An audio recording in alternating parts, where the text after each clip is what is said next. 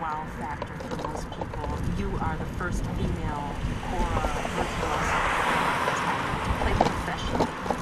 Can you break it down for us? Starting with what is a griot for those who don't know?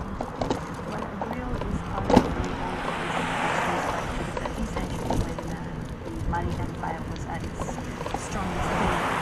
Since then, there has been the formalization of this tradition, which has then now become hereditary to the